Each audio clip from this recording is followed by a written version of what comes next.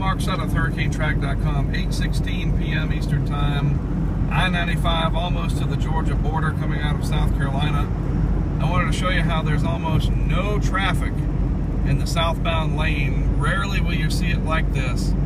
Only because a big hurricane is headed for Florida will you see the interstate southbound lanes this empty in the middle of the week. Pretty amazing.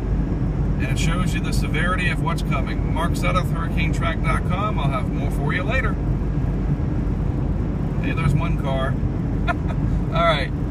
I'll have more videos for you throughout the rest of this event, including a very late night update, probably near 2 a.m. Eastern Time. So be ready for that. All right, signing off.